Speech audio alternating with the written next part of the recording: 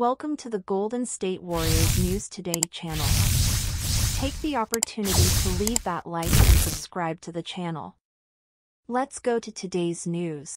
The Warriors have been struggling on the road lately, losing their last 11 games away from home.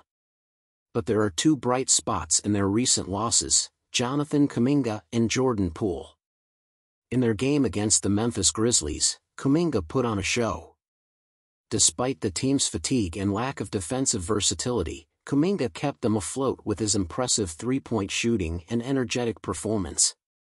He ended up with a team-high 24 points, going 4-7 overall and 3-4 from three in the first half.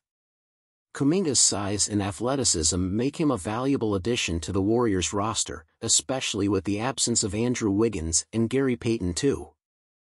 If he can consistently make opposing defenses pay for leaving him open from three, he could become a rotational mainstay. In addition to Kuminga, Jordan Poole also had a standout performance against the Grizzlies. He scored 21 points, including 17 in the crucial third quarter.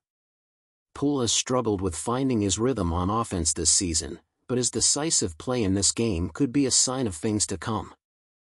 With Kuminga and Poole stepping up, the Warriors have a chance to turn things around on their upcoming road trip to Houston and Dallas.